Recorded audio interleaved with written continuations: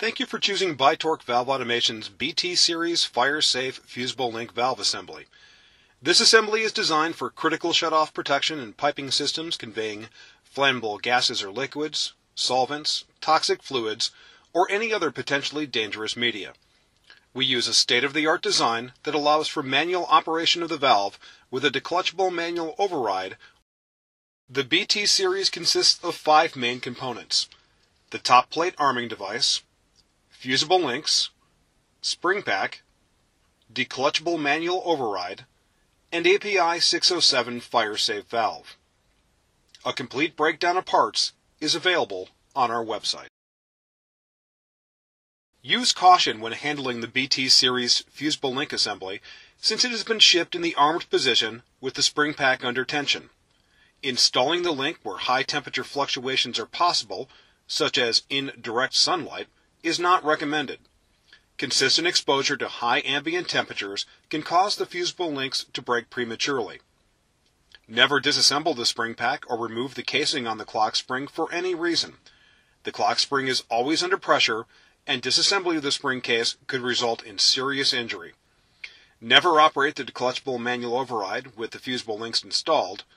Doing so will damage the unit and render the links inoperable. In order to both arm and manually operate the valve, you will need to get an understanding of how our declutchable manual override works. It's important to note that the fusible links must always be removed before operating the declutchable manual override. We'll go over the steps needed to install and remove the links later in this video. Do not attempt to operate the declutchable manual override until you have watched this entire video.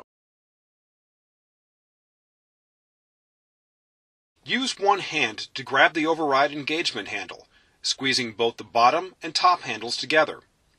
With the handles still squeezed together, move the handle from its disengaged position up toward the spring pack mounting flange until the lock tabs are in line with their locking positions. In some cases, the override gear teeth will not mesh correctly. If this occurs, rotate the hand wheel slightly to mesh the gears, then try moving the handle up again.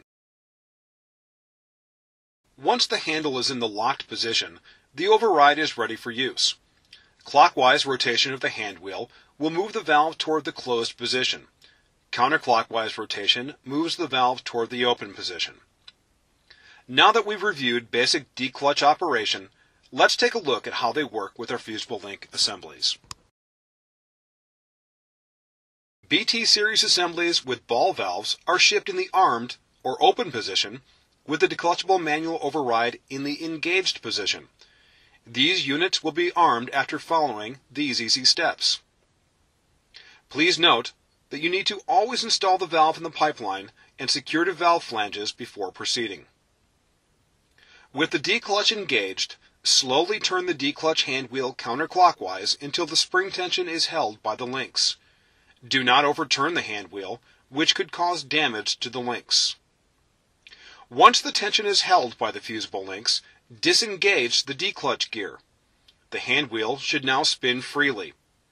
Once the declutchable manual override is disengaged, the unit is now armed. Please note that if the gear is left in the engaged position, the valve will not spring close when the fusible links break. Failure to properly disengage the unit voids any warranties on the product. Once the links are in place and the declutch is disengaged, you cannot manually operate the valve again until the links are removed. If you need to operate the valve, engage the declutch gear and turn the hand wheel counterclockwise until the tension on the links is removed.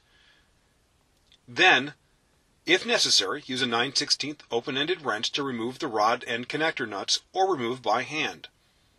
Once these nuts are removed, take the fusible link rod connectors out of the holes on the arming device and then swing the locking trigger outwards. Turn the hand wheel clockwise to move the valve toward the closed position. Upon completion of operating the valve manually, return the valve to the open position by turning the hand wheel counterclockwise. It's important to note that the unit is not properly armed until the links have been reinstalled and the declutch disengaged. Failure to properly reinstall the links or disengage the gear will void any warranties on the product. In order to rearm the unit after manual operation, swing the locking trigger plate back into place and put the rod end connectors back through the proper holes. Secure the rod end connectors by putting the nuts back onto the rod ends. Make sure the links are as straight as possible. Then turn the hand wheel clockwise until the spring tension is held by the links. Once the tension is held, disengage the declutchable manual override to ensure that the unit is properly armed. The hand wheel should now spin freely. Our Fusible link manufacturer recommends annual replacement of the links as part of a regular maintenance schedule. Contact your local distributor or BI-TORQ valve automation for replacement parts. Refer to both the model number and the serial number when ordering replacement parts.